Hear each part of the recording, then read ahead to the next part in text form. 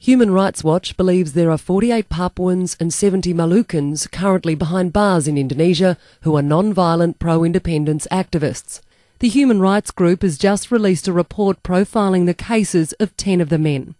In 2007, Philip Khama was sentenced to 15 years jail for treason after organising a flag-raising ceremony in Papua. 5 Agustus 2000. Speaking from his prison cell in Abapura prison in Jayapura, the 51-year-old said he'd been attacked by prison officers. He says the beatings usually begin as soon as inmates arrive at the jail, because the guards want to show who's in charge. In the past few years, Philip Khama's health has deteriorated. He has serious prostate problems. Phil Robertson, the Deputy Director of the Asia Division of Human Rights Watch, says prison officials have been refusing to allow the father of 2 to have an operation in hospital.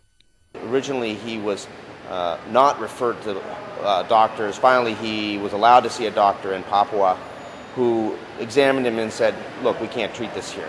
It needs to be sent to Jakarta. He needs to be sent to a special hospital in Jakarta. There's been a runaround. It's been 2 years of back and forth. Who's going to pay? Does he really need it? Another prisoner, Johan Teresa, has had his life sentence reduced to 15 years. The schoolteacher's crime was to lead a group of dancers who held up the flag for the independent Republic of South-Moluccas in front of the Indonesian president. Phil Robertson says Mr. Teresa needs medical help. He was also savagely beaten for a period of 11 days after his arrest, with torture happening from between 8 to 12 hours a day. And he's still suffering the effects of that. He has said he can't sleep on his side. He has very significant problems related to the broken ribs and other injuries he suffered.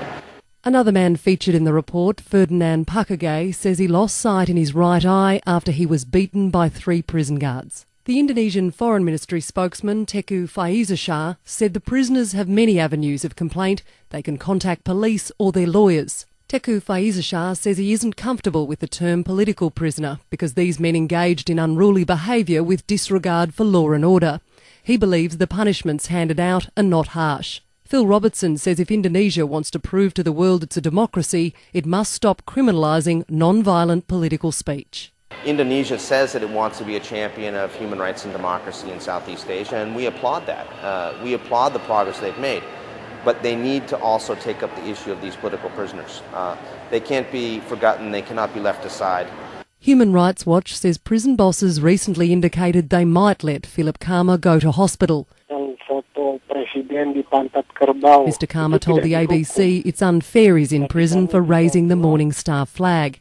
He says in Jakarta people often put a photograph of the Indonesian president on a buffalo's backside during demonstrations and nothing happens to them. Philip Khama has 10 more years of his sentence to serve.